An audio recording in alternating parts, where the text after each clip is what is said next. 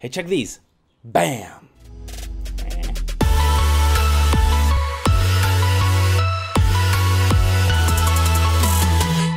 Hey, my name is Ian and welcome to the weekly Wednesday vlog. I don't do these kind of videos very often. I don't know why. Maybe I should. So those two photos I just showed you, it was really fun making them and they did pretty well on Instagram compared to my other photos. Hence, this tutorial. As usual, I kind of expect you guys to already have some kind of basic Photoshop knowledge.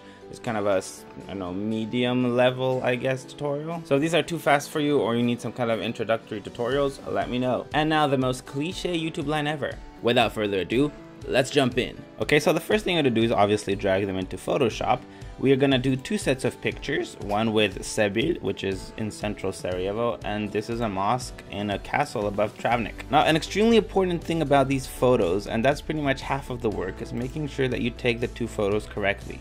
They should both be composed exactly the same, the difference being one is focused on your phone, with your phone in the shot, or whatever other object you're gonna use, and the other one is focused on the background, but as you can see the background doesn't move, or maybe slightly, but you can also align that later in post.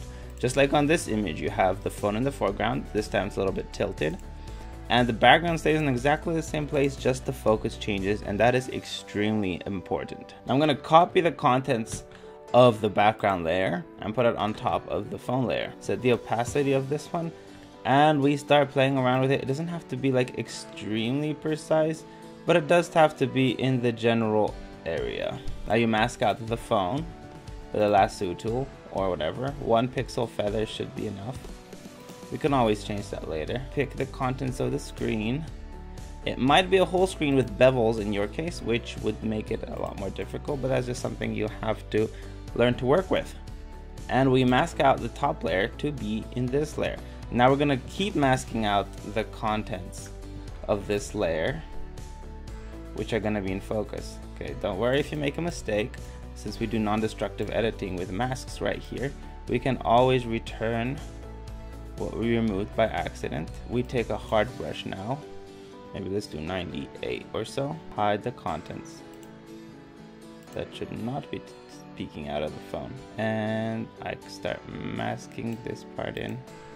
Use shift for this hard lines and you're gonna get much more precise results. Okay, so this part of the phone is masked in and we're almost near completion. You're pretty much done with the effect. Most people are probably gonna be happy stopping here. We got into the screen a little bit. That was not intentional. And now it's just about making it more believable with certain little details. For example, as you can see on the phone, the bevel here is clearly in focus, where the top bevel, which is slightly further away from the camera, is less in focus. So what you do is blur the mask so that it meets the requirements of the picture. So you see the top bevel is more blurry than the bottom bevel. And you can do things like darkening the area where this building comes out of the phone. So assuming in reality that it would be peeking out of the phone, it would cast a shadow on the background. So what I would do is I would take a black brush, make sure it's soft, and draw the shadow on the back. Obviously we'd make it some kind of overlay or one of the other types of blending effects and make it very, very subtle. And there we have one potentially good final photo. Obviously any kind of effects that you want to go over this is entirely up to you. For example, I sometimes like to put colorful filters on top that kind of give it a little bit more emotion, so it's not just kind of blank and bland, but gives a little bit of warmth. For example, the sky has the sun and the outside is a little bit cold, so I'd put an overlay layer of orange and blue. You know, in this case maybe it wouldn't work so well because the color of my skin is warm, so I'd put the warm one on top of my skin. You know, you kind of play around with it and see what works for you. You can also do a flat gradient, for example orange to blue, or maybe better, blue to orange, like this. The blending mode to screen, and you kind of do little light leaks like this, which is an effect I borrowed and stole because I keep borrowing it from Light Without Heat, my Instagram partner in crime. But it's up to you.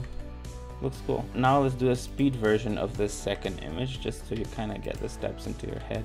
Post this on top, change the opacity so that we can't, because this was shot out of hand. Obviously, for more precision, you shoot it out of a tripod or so. Put the opacity back, hide this, take my selection tool. Damn, I can't see the edges of my screen here. We got this selected, we mask this with the selection. See what we would do with this finger here. That really depends on your style, and we'll have to figure that out later. Let's first reveal the contents. It all really depends on a case-by-case scenario, because little details like this you cannot predict really. Shadow thing over here, and on my finger I'm gonna go to overlay and obviously decrease the opacity, do something that looks decently realistic. That should be fine. And what we didn't do yet is blur the foreground of the phone, which should not be so much in focus. Now we're not actually blurring the photo, we're just blurring the mask so that the border isn't as crisp as it is otherwise. Okay, that's fine. And we got another picture ready for effects to be put on top. And that is how you make that awesome photo for Instagram. Thank you guys so much for watching. I hope that was educational. Send your results to me so I can go and like them and comment them and whatever. And I'm gonna see you guys next week. I need to go back. I'm going on a vacation.